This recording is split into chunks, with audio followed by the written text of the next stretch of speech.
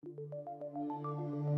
new large-scale project at the Paul Scherrer Institute is an extremely powerful X-ray light source, which can be used to conduct experiments that were previously impossible.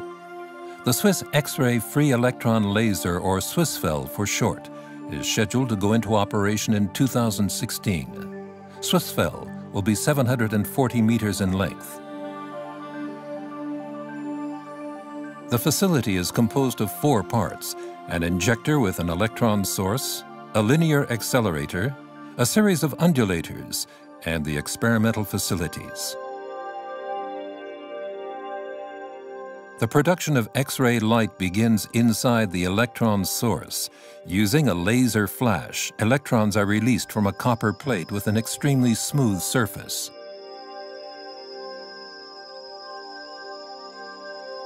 Now the electrons have to be accelerated to a high speed as quickly as possible in a high-frequency cavity, a specially shaped chamber containing an electric field. The acceleration generates a magnetic field that inhibits the electrons' tendency to move apart. After flying for only a few centimeters, they have already reached nearly the speed of light.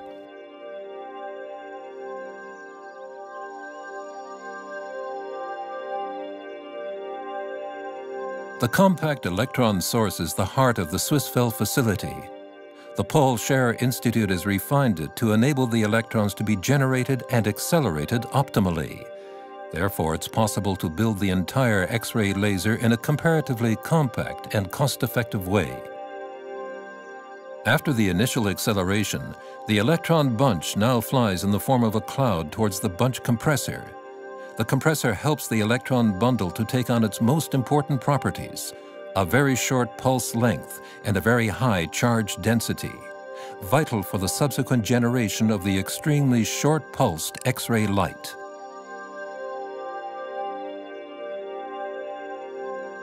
The electrons pass through a chicane comprising 4 strong magnets and are steered into different lanes, much like on a racetrack.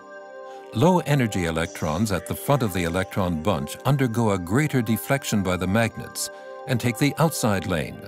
The high-energy ones to the rear of the bunch take the inside lane. The electrons in the inside lane of the chicane catch up with the electrons in the outside lane due to the shorter distance they have to travel. The electron bunch is compressed.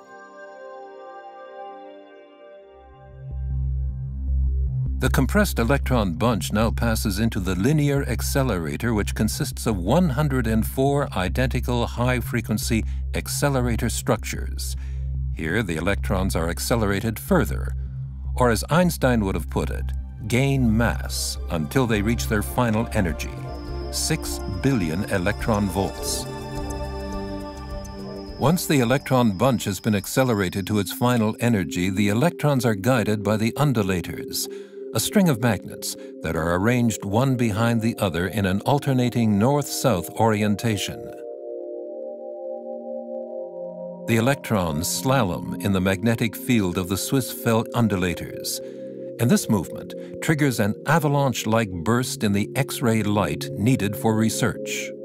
With a peak output of 10 gigawatts, it is many times brighter than any other X-ray light. After the electrons have radiated the X-ray light, they are no longer needed. They are captured in a beam stop. The X-ray beam, however, continues through the X-ray optics towards the experimental site. For the researchers, the time has now come to use the unique X-ray light for their experiments. SwissFEL makes extremely rapid changes in atomic and molecular structures visible.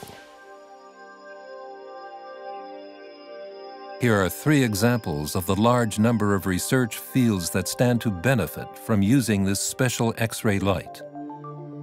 For electronic applications, research is needed into novel materials, as the boundaries of miniaturization of conventional components have almost been reached. Many scientists in environmental research would like to follow the process of catalytic reactions at atomic level, with a view to optimizing them. Biomedical researchers hope to be able to develop customized medication using knowledge of the structure of important membrane proteins. These researchers are eager to do their bit to brighten the future of our society. Swissfell's X-ray light should help them achieve their goals.